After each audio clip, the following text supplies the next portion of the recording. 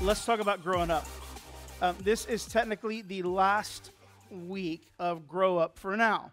I've had several people tell me there needs to be a GrowUp 2, and so maybe we'll do GrowUp 2 at some other point, maybe later on in the year, maybe the beginning of next year. Has this been beneficial for y'all? I mean, like, I was terrified that it was going to be too aggressive of a message, like, oh my goodness, I don't want to, I don't want anybody to I want to challenge you, but I don't want to crush you. It's just like when you spanking your kids. You know what I'm talking about? When you discipline your children, you want to discipline hard enough to where they get the point, but not to the point where it breaks them. I'm not just talking about spanking, but even when you address them, like you yelling and screaming at your kids can break their spirit, and so you have to be careful you don't go too far. And in a lot of ways, it felt like kind of like some correction, if I can say it like that, within the body of Christ with these different things. And I've even had two people, one this morning and another one at another point, said this one needs to become another book too. So a lot of times we take our sermon series and make books out of them, so we'll see how that goes. Because I said to the other person, I said, well, why do you want that? And they said, because somebody needs to hear this. I'm like, whoa, wait a minute. Like somebody needs to hear this, or like somebody needs to hear this. You know what I'm saying? You figure out how you want to handle that. But today, we're going to talk about the path that God has you on. This is a big one. And it's difficult. When we're talking about growing up in specific areas, we're talking about more than just growing up in terms of maturity, but in how we trust God. And the big problem with the path that we're on, a lot of times, is that the trust factor is difficult, and we don't exactly really know what to do. I think the hardest part of the road is simply trusting God. Anybody else in here agree with that? I mean, do you find it super easy to just trust whatever God says and you're going to run with it? Now, that might be easy when he's like, don't go to Whataburger, go have a salad. Like, that's maybe one thing. But what if God says, sell everything you have and follow me? All right, see, now it's a whole different animal. Like, hold on a second. I know you had your heart set on, just because I see the shirt, I'm going to say Texas A&M. I know you had your heart set on that, but I've got a better plan for you than that. But it's Texas A&M, Jesus? Okay. Somebody said UT. I'm not even going to, that's a whole other division of the church we don't want to deal with right now. But here's the thing. If trusting God is one of the hardest parts about this, wait a minute. Shouldn't it be the easiest part of this? Shouldn't this be easy? Psalm 37:25. David says, I've been young and now I'm old, yet I've not seen the righteous forsaken or his children begging for bread. Now, I've struggled with that sometimes because I'm like, I've seen people begging for bread before, And here's something that is a grow-up moment in the middle of that verse is, are they begging for bread because of God abandoning them and not providing, or because of their own decisions? I can tell you right now, in my own life, I'm not speaking for anybody else, but when I find myself in moments of extreme need, 99.9% of the time, it's because I've made decisions that have gotten me to a place where God never called me to go. Okay, I've got to be very careful that I don't blame God for my own personal irresponsibility. Okay? And I think sometimes we do that. It's easy to do that because it's easier to blame than to take responsibility. Taking responsibility means, oh man, I've got to deal with what I did wrong in this situation. Now, we know that really easily, fellas, because get in a fight with your wife and tell me how that works out. All right, moving right along. Now, let me preface all this by saying, if you want to be on God's path, it requires you to be in God's family. Okay? You can't be godly by being good, but you can be good by being godly. We have a lot of people in this world right now that think goodness is going to get them to heaven. And in the words of somebody we all know, wrong, okay? It's not. Being good won't get you to heaven. If being good could get you to heaven, why would we need Jesus? It's the simple truth.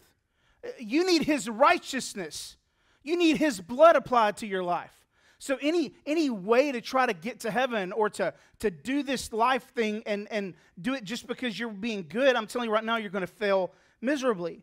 If you're expecting to reap the benefits of a relationship with God, which includes the path he has for you, but not be in a relationship with him, I've got some really bad news for you. It's not going to work. It's not going to work. And here's what's going to happen is you're going to get frustrated because you'll go to church and you'll see other people reaping the benefits, and wonder why you're not reaping the benefits. And then you'll get mad at them rather than taking some personal responsibility that you might not be doing the work that they're putting in to have that relationship with God. All right, let's grow up, y'all. I'm telling you, let's grow up. The benefits come with the membership. I'm really hoping today we can kind of bypass some of the basics here and simply tell you that if you're not in a relationship with Jesus, okay, then as a natural byproduct, you are on the wrong road. Now, that's a bold statement. I do realize that. Telling somebody straight up, hey, you're on the wrong road just because you're not in a relationship with Jesus. But there is a way that your Creator designed you, and that way He designed you is to have a relationship with Him. Okay? God didn't design you so He can use you to do this and use you to do that. That's a byproduct of being in a relationship with Him. We get to be a part of moving the kingdom forward. The reason God created you is because He loves you and wants a relationship with you. In Deuteronomy last week, we talked about this. If you diligently obey the voice of the Lord to observe all those commandments which I commanded you, then the Lord your God will ... It requires your willingness to dive in, okay? The benefit is the product of the relationship, and so you cannot expect the benefit without the relationship. That's the basics, guys. But this process also requires you to be able to hear God. And we talked about that last week too. So if you want to hear God, you got to get closer to God. The closer you get to Him, the clearer you can hear Him. Okay? So how do you get closer? Yes, prayer. Yes, reading your Bible. Yeah, for sure. Surrounding yourself with godly people, absolutely. But also creating spaces where God can speak to you and you can listen to Him. I sometimes wonder if we're so much more focused on how little we're praying and reading that we've neglected the fact that sometimes we just need to be still and know He's God. Interesting to me that be still and know I'm God is not prefaced by as long as you've read and prayed enough. Some of us need to spend this week not reading and not praying. Come on, hear me out for just a second. But just sitting in His presence and allow Him to speak to you. So those are the basics, okay, when it comes to making sure you're on the right path. But there are 3 things that I want to highlight today that can help us as we grow up in taking these next steps. Amen?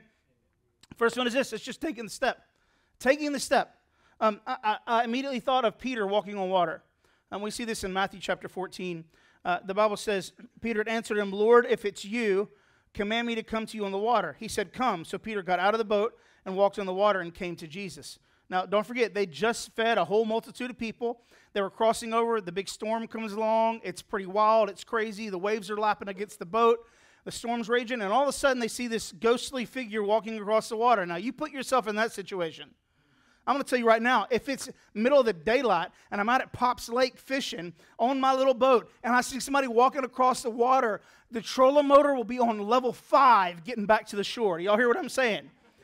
I might try to swim it. You know what I'm talking about? Like, I would be terrified. But now, in the middle of the storm, wind's raging, you're tired, you're exhausted, your mind's not working right, and then you see this ghostly apparition walking across the water. This is where Peter was in that moment. But there was a moment between the word come and Peter getting out of the boat where he had to make a decision. There's nothing harder than taking the first step. If you don't believe me, like, think about the last time you tried to lose some weight. Oh, I'm going to go to the gym. I'm not going to eat them rolls from Tuscan or a Roadhouse. Like, come on, man. Taking the first step is hard. It's harder than overcoming sin or dealing with addiction or trusting again after you've been hurt. It's hard. Okay, let me prove it to you. You've been hurt by somebody. They betrayed you. Trust me. Take the first step and trust me. It's hard, isn't it? Because the first step you're going to be thinking, are they going to do to me what the other person did to me? Some evidence might be in the fact that in AA they tell you that the first step is recognizing you have a problem.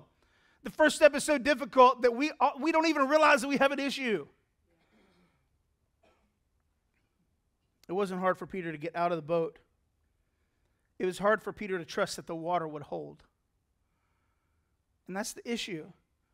What it meant was that Peter was going to have to trust Jesus for something that was impossible.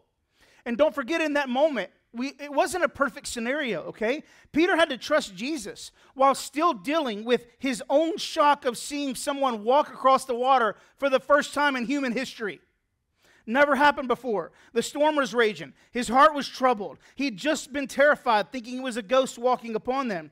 And then he had to process internally what his eyes were saying was true, but what his mind was saying, that cannot possibly be. You ever been there before? Have you ever been in the middle of your boat, in the middle of that ocean? The waters are raging, the storm is blowing, and all you want is Jesus to come help. And rather than him just appearing in the boat like you want him to, and standing at the helm and saying, peace be still, like you want him to, he comes walking on the water, terrifying you, asking you to do something that's impossible.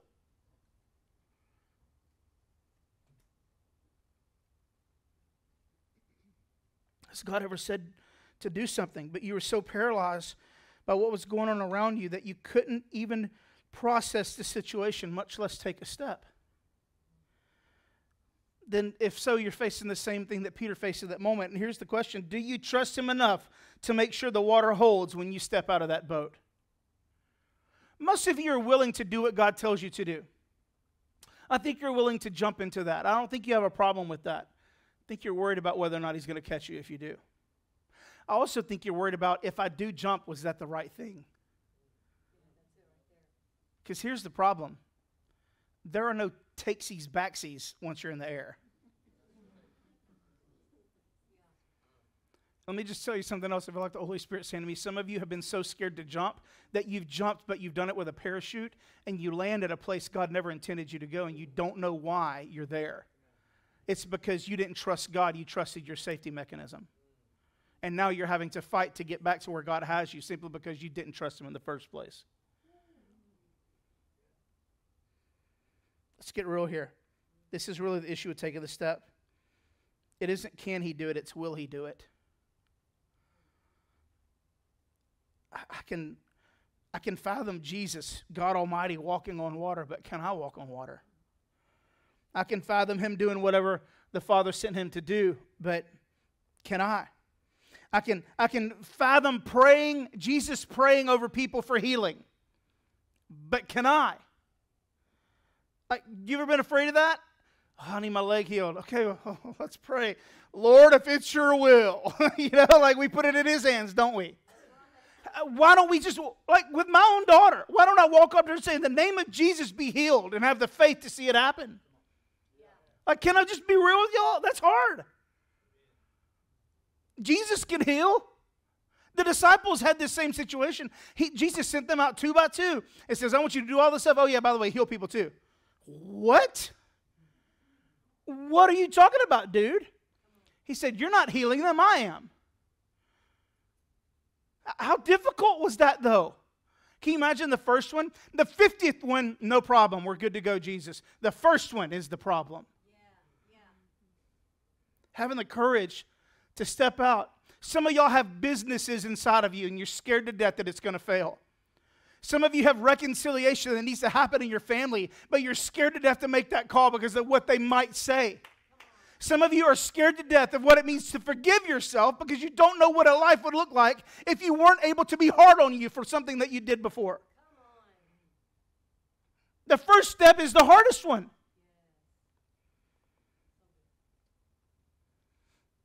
I can fathom Jesus being sent for a purpose, but am I? You see, God has no respect of persons. He doesn't change. But if I step out in faith, Jesus, will you be there to catch me?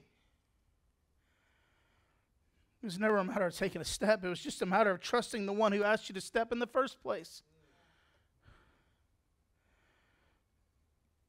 I don't know. I feel like I need to take another little moment here and just tell some of you that some of you know that Jesus has asked you to do something, and it's difficult, and it's going to take a lot, and it's going to change your whole life. And it could change it for the better, and it could change it for the worse, and you're terrified. But what you hear in the back of your mind is your dad telling you you're never going to amount to anything, and so you're refusing to take the step. Or you're remembering how your mother abandoned you, so you're refusing to take the step. Some of you wasn't family. It was coaches. It was coaches that were so hard on you that you couldn't even process. It was bosses that you worked for, people that took advantage of you. Maybe even yourself. You hear your own voice in your own mind telling you you're never going to make it. Don't you dare take that step because we know how steps work out in our lives. want you to know something. You are bought with the blood of Jesus Christ. You are free from the curse. You are free from what your daddy said about you or what your mama did to you. You're free from what you tell yourself if you'll believe what he says about you. This is an opportunity right now for some of you, and it's huge, and you probably feel it burning in your chest right now. It's time to take a step. But I don't know if he's going to catch me. Take the step. Take the step. What steps you taking, preacher? I took a big step, man. We left everything that we loved in Longview and came down here. And let me tell you something. We do love here. Just because we love there doesn't mean we don't love here. We do. But I'm going to tell you right now, we stepped away from a pretty good setup and came to one that we didn't know was going to work.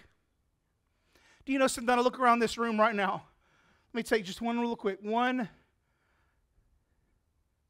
2. There are 2 families besides my own. 2 families that are still here from when we launched. 2 of the 60 people we launched with, only 2 remain. 2 families remain. What does that mean? Does that mean we failed? We probably failed at some point. I'm going to tell you right now, we probably did some things wrong. But here's what it meant is that there was no guarantee that Freedom Church was going to work. Here's all I knew. All I knew is that God put something in my heart when I was 19 years old. And I've waited and waited and waited for it to come to fruition. And when I turned 40, it began to happen. It's hilarious that it's 40 because I told God when I was 19, I don't want to be 40 till I'm doing what you told me to do now. So don't tell God what he is or ain't going to do. I'm just telling you that right now. There's a little life hack for you. But it just seems like all the puzzle pieces came together. And the path worked out. Even when we were told to sell our house in October because people don't buy houses in December. And I said to our realtor, like, well, what happens if it sells? He says, you got to figure out a place to live. It sold in 3 days. Full asking price. Oh my gosh, now what do we do? Somebody in the church heard what was going on, and they let us live in a $400,000 house with like a baby grand piano in it for free for a month and a half.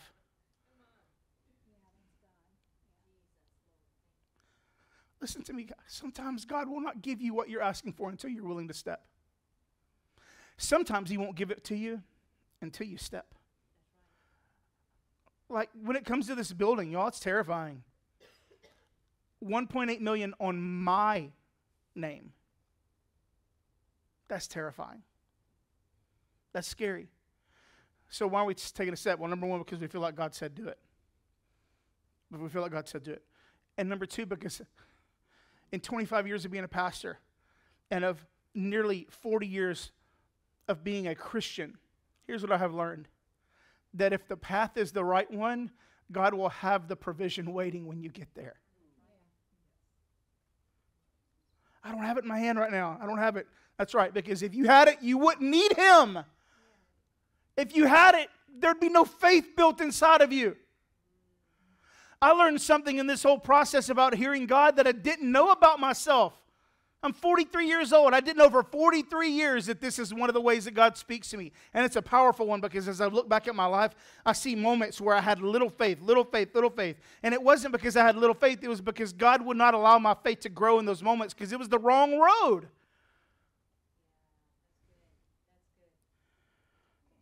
You can trust God. You can trust him. I'll tell you what you can't trust. You can't trust your own heart. It's fickle and evil and twisted. Listen to your heart, stupid. But it's crying for you. No, it's not. It's greedy. And wants what the flesh wants. So what I listen to, I'm led by the Spirit. You're led by the Spirit. Well, how do I be led by the Spirit? We talked about this, but just to give you the recap, don't do something until you've asked the Holy Spirit to tell you, and then don't move until he tells you to move. Well, how do I know when he's told me? Listen, brother, that's between you and Jesus. I can help you in that, but I can't tell you when God speaks to you. I can help you, But this is why you need to grow and develop your own, you need to mature your relationship with God. You need to grow up when it comes to your relationship with Jesus. So what keeps you from taking the step? The easy one, guys, is sin. I mean, my goodness, sin will always separate. It always keeps you from trusting God. Sin will always keep you in a loop where you're always walking to the confessional booth rather than along your purpose. God, listen, God, some of us, God is tired of us coming back and back and back with the same old sin. He wants you to overcome that sin because He's got so much more He wants to give you. Now, I'm not saying that God is looking at you going, oh, great, here comes Gwen again. Like, I'm not saying that, which would be hilarious, but it's what it is. It is what it is. But what I'm trying to say to you is simply this, that when you're in a sin loop of you keep on doing the same loop, what happens is your time with God becomes about groveling in forgiveness instead of Him helping you with the purpose. So that's what I'm talking about. The second one is apathy. Being apathetic will always keep you from taking a step. Apathy is, the word is apathos. It's without suffering. That's literally what the word means. Pathos is where we get the passion of the Christ. That's what the word means. So most people would rather turn to stone than to enter into willful suffering. As water finds the path of least resistance, people will find the path of least suffering. But what if God's best for you is through the jungle that's going to cut you the deepest? We don't like to think that about God. Because God is supposed to be rainbows and butterflies and puppies and, happies. He put Jesus on a cross. He told Abraham to sacrifice his promise. Come on, guys. Does that make Him mean and evil? No, it doesn't. It doesn't. But it does mean that He would rather you reach your potential than you to sit and not have anything done. He would rather put you through some fire to get you to potential than anything. How many of you have ever done something and you had to work for it and it took a lot of effort, a lot of pain and guts and blood, and after it was over with, you were like, yes, this is worth it. It's worth it. Planning this church has been hard. It's been the hardest thing I've ever done professionally, and I've had the deepest cuts relationally that I've ever had in the last 3 years. I'd do it 1,000,000 times over again with the same people.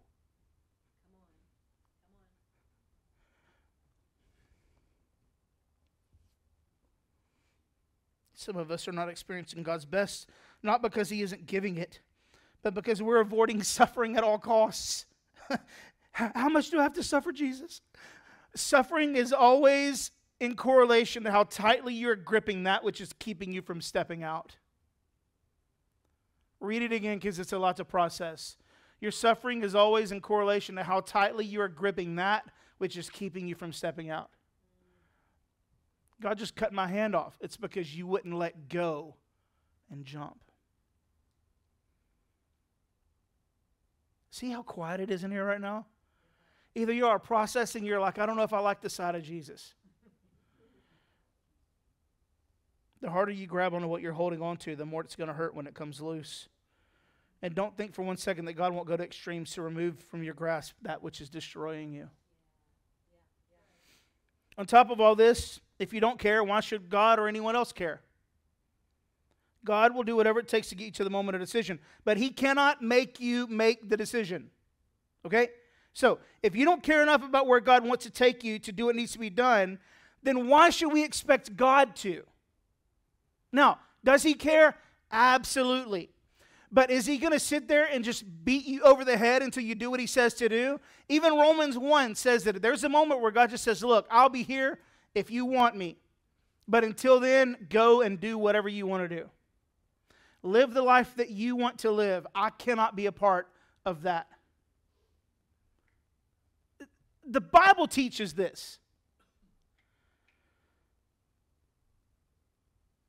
Have you ever tried to mentor someone who doesn't want to be mentored? Have you ever taught or coached someone that doesn't want to hear it? How do you react?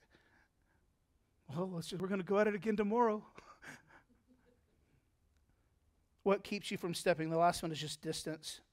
When you aren't close to the shepherd, you stop hearing his voice. And one day you're going to find yourself standing alone in a field wondering where in the world everybody went.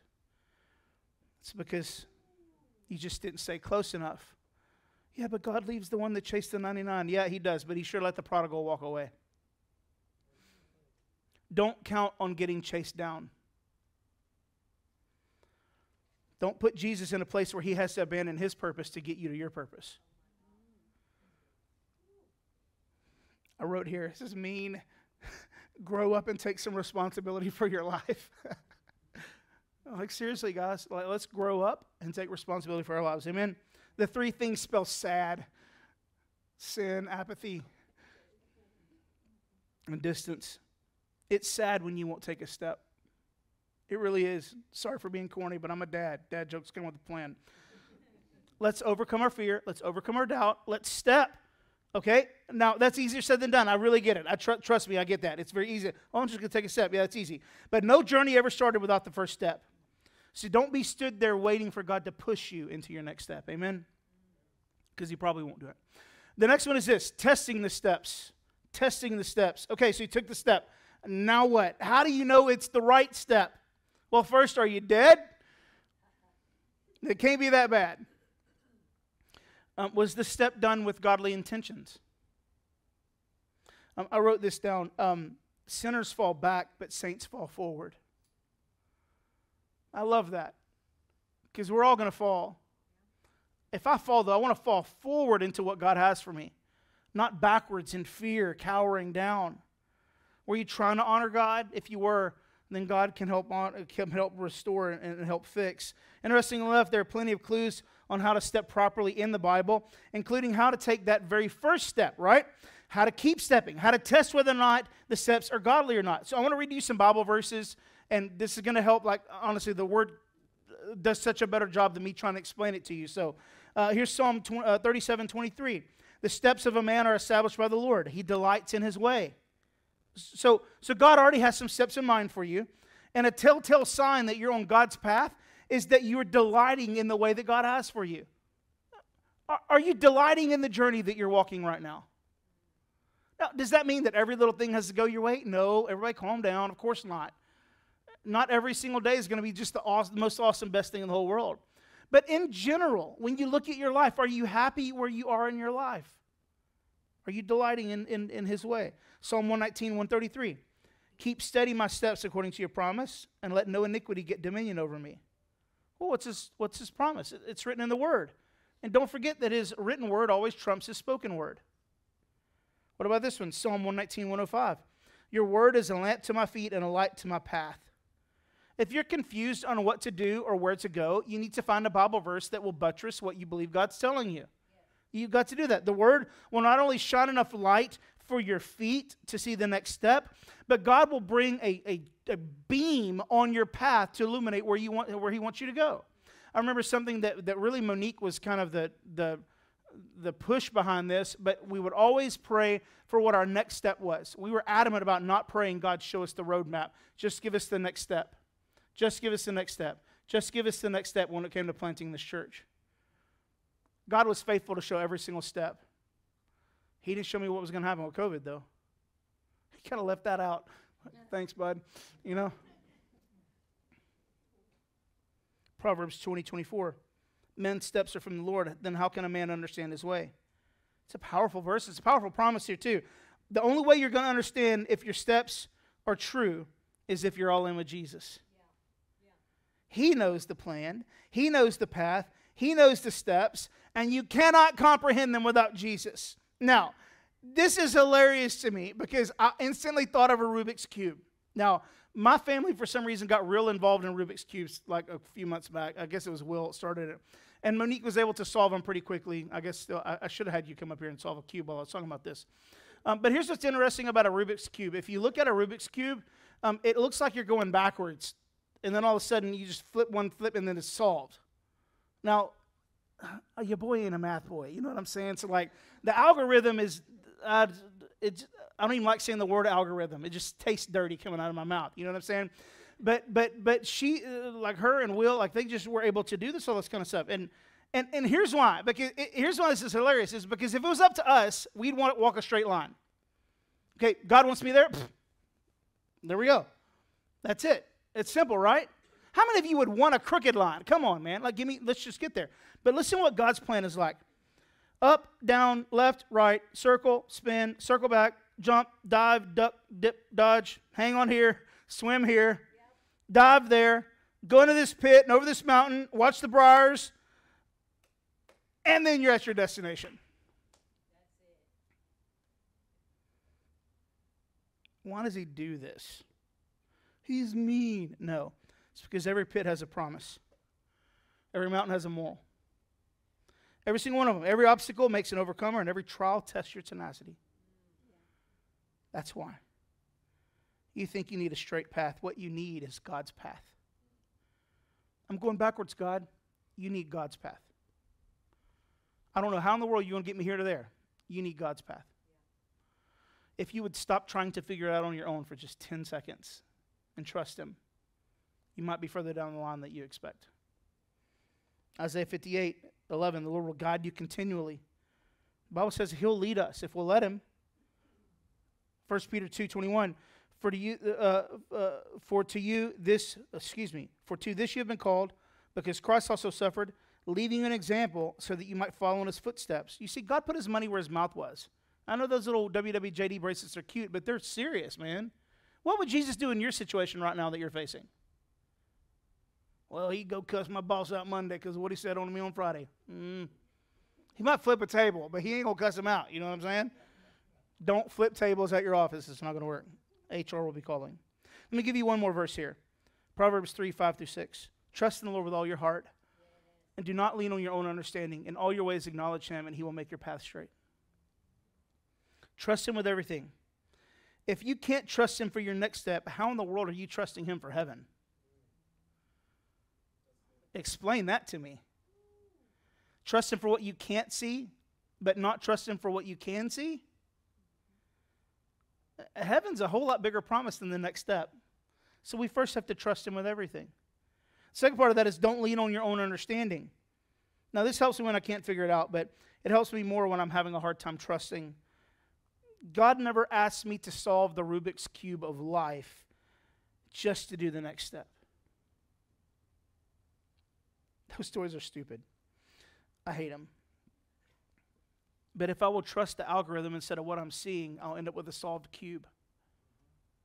And if you will just trust God instead of what you're looking at, you just might find your life is solved too. In all your ways, acknowledge him. One of the biggest reasons we get into trouble with our steps is because we treat God as a lifeline instead of a life coach. We are slow to ask for direction and quick to ask for relief. How about before you do something, you just take some time with the Lord? Take some time with Jesus. What if you ask God what to do before every step rather than asking God to save you after every step? And lastly, he will make your path straight.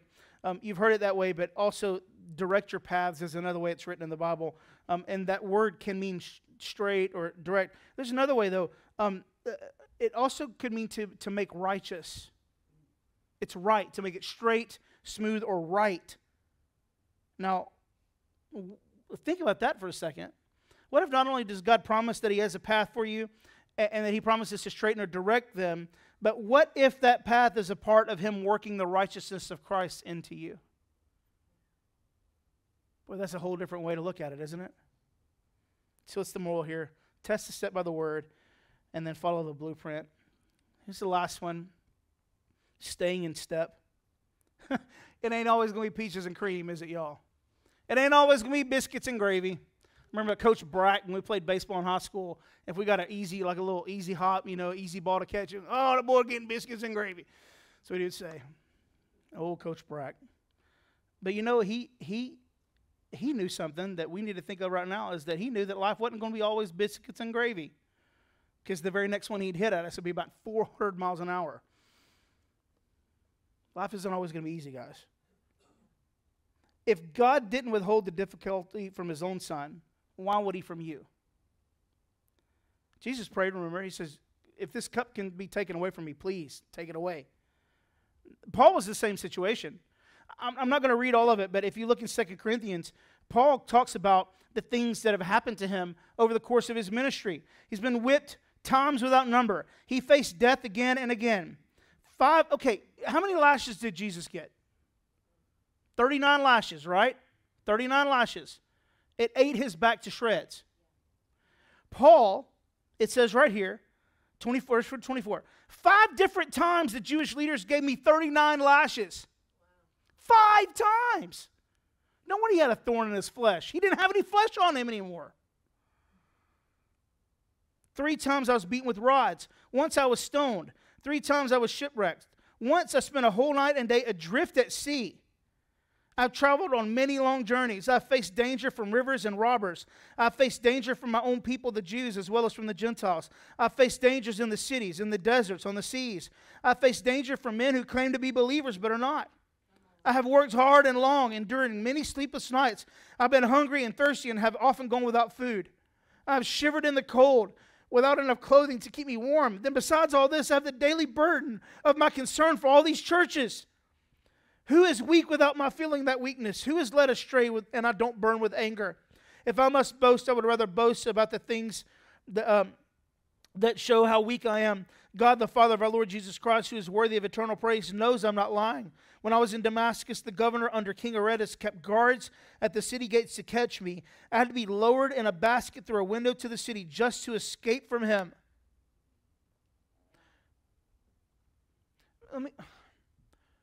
Would you do that? Good Lord, we get upset if the air conditioner is not cold enough. I'm sorry, but can I just vent for a second? And I'm venting on myself too. We are so fickle when it comes to suffering. We are so scared of suffering. Paul had his back laid open 5 times, and he was still writing. I've always made a joke that whenever I get to heaven, the first thing I'm going to do when I see Paul is I don't know if I'm going to hug him or punch him and say, hey, how come you couldn't write just a little bit more on some topics? It's a funny joke because he has some pretty difficult to understand things in there. But what if I just fell down and thanked him? Instead of griping about not having enough, thinking that I at least have what he wrote. Probably written while his back was bleeding. And I'm griping about the AC. I'm telling you guys, we are so coddled in Western Christianity. It's insane. We've got to realize that this isn't supposed to be peaches and cream all the time. That God is not working to make our lives great. That we're working to glorify Him. He's not here for us. We're here for Him. I'm not being entertained by the Lord. I sometimes wonder if Paul were to write a letter to us, what he would say. Really, guys? Really? One person says something you don't like, and you leave? You break covenant, you break relationship for one thing?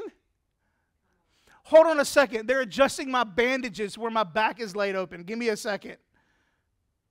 I'm not trying to be down. I'm not trying to punch you here. I'm not trying to hurt you here. But I am saying this. Guys, we've got to grow up. We've got to grow up. If this series has taught me anything, it's not about how immature people are. It's about how immature I am. And my own issues, and my own problems, and my own immaturity.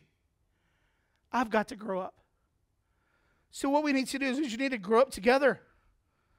Can we do that? Can we grow up together? Can we spiritually mature together? You know, Jesus went through what he went through for one reason. We see it in Hebrews chapter 12. I'm just going to read the crux here. We do this by keeping our eyes on Jesus, the champion who initiates and perfects our faith. Because of the joy awaiting him, he endured the cross, disregarding its shame. And now he's seated at the place of honor on God's throne. This is why Jesus stayed in step with the Lord. This is why he stayed in step with his Father. This is why he stayed in step with the Holy Spirit. Why? Because of you. You were the joy that was awaiting him. I just read about Paul being laid open. Here's why. Here's why Paul did it. 2 Timothy 4, 5, and 8. Don't be afraid of suffering for the Lord. Work at telling others the good news. And fully carry out the ministry God has given you. As for me, my life has already been poured out as an offering to God. The time of my death is near. I fought the good fight. I finished the race. I've remained faithful. And now the prize awaits me, a crown of righteousness, which the Lord, the righteous judge, will give me on the day of his return. And the prize is not just for me, but for all who eagerly look forward to his appearing. Did you catch why he did it? It was really quick. It's in verse 6. I'm an offering to God. Paul didn't do it for the crown. He did it simply to be an offering to his Savior. So here's what I'd love to do for us today as we wind this down. Is I'm gonna ask you some questions, and you can bow your head if you want to. You can close your eyes. You don't have to if you don't want to. But here's what I want you to do. I want you to evaluate your life for just a few minutes here. Here's the first question. Are you satisfied with your life? That's a hard question sometimes because it's like, well, I'm satisfied with some parts of it. We're talking overall. Are you satisfied with your relationship with God? Are you satisfied with your level of spiritual maturity right now?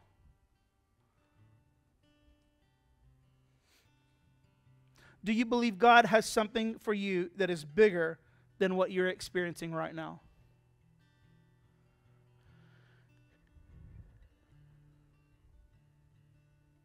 Okay, do you believe you're on God's path for your life?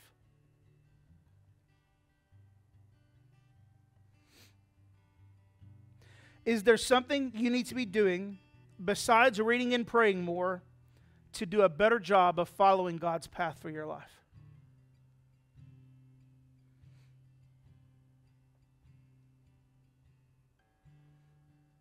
What's the main thing that's keeping you from stepping into what God has for you?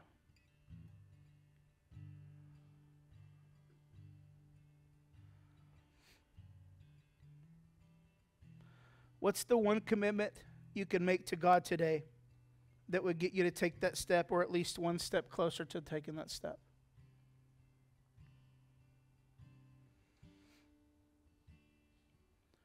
And here's the last question, and this is really the key. Jesus is asking you, do you trust me? Do you trust me? I'm going to post these on our social media this week so you can see this, because I want you to think about these questions. Maybe even take some time and write down some responses. And you're going to find that you might need to take some steps, and one of those steps might include reaching out to somebody to help you. Hey, I felt like this is what the Lord said to me on Sunday. I don't know how to do this. Can you help me? Okay, that ball is in your court. Listen, don't get chased down. Chase somebody down. Help me with this. But I want the Holy Spirit to speak to you. I've talked for probably 35 minutes, 37 minutes today. God can say one word to change everything. So let me give him that opportunity right now. Father, right now, we come before you in this moment. Holy Spirit, I'm asking you to speak to your people. God, I'm not asking them to take steps. You are. You're asking them to take those steps along the path that you've called them to. So, Father, if you've revealed to any of them things that are keeping them from walking the path that you have for them, God, I pray that you'd give them, number one, the courage to recognize it, and number two, the boldness to speak up and ask somebody to help them. I pray they'd start right now by asking you, Holy Spirit, help me deal with this thing that's keeping me from walking the path that you have for me. And then lastly, Jesus, when it comes to trusting you, of anybody to trust, you should be the easiest. But God, sometimes whenever we're trusting somebody and it seems so good, it's like we're almost waiting for that moment where the rug's going to get pulled out from under us. God, help us see that there's no rug, that we can trust you, Jesus. Speak to your people today. In Jesus' name, amen. A lot of information today. I pray that you would internalize it. And I know some of you are on some paths right now and that you're stressed about what to do and you're concerned. And I hear you. Trust me. I have walked that road. I'm currently on that road right now. At least I'm not dealing with the stress like I was before, but definitely the like, Lord, you know, I want to be sure we're taking the right steps, doing the right things. I hear you. So let me tell you what we've done in terms of that. When we started to plant the church, the first thing we did is we got people around us that knew us, loved us, knew God, loved God, and had our best interests in mind. Those 5 things we always talk about. You know God, love you, love God, have your best interests in mind. And we talked to them about what we felt like God was saying. And as that circle got broader and broader, we allowed people to speak into our lives to see if this is what should happen. Well, then miraculously, God started making things happen. Like I get a random phone call in April of 2019 from a pastor of a very large church in Dallas, that just a friend of mine. And he said, hey, I heard you're going to plant a church. I said, that's what it looks like. And he says, well, I'm going to send you $5,000 right now to get started. That'll cover all your legal fees and all that stuff to get it all incorporated. Wow. I didn't ask for that. Praise the Lord.